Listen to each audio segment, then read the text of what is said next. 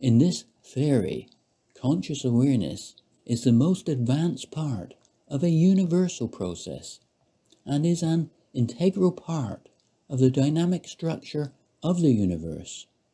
Most mainstream science will tell you that consciousness is a byproduct of the physical brain and that chemical activity in the brain forms conscious awareness.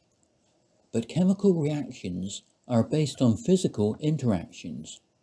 Whenever the bonds between the atoms form and break, there is an exchange of photon energy. So all branches of chemistry stem from physics. In physics, the photon represents the particle aspect of light and is a carrier for electromagnetic fields. The wave-particle duality of light and matter in the form of electrons could form an emergent physical structure for conscious awareness to arise. We can have electromagnetic waves with new photons coming into existence when the waves interact with electrons of atoms, forming a probabilistic, uncertain future.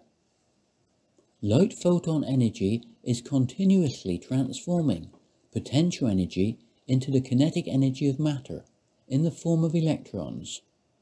Kinetic energy is the energy of what is actually happening. This emergent electromagnetic activity would be fundamental to how the brain produces consciousness, in a similar way to how electromagnetic waves are fundamental to how a radio produces music.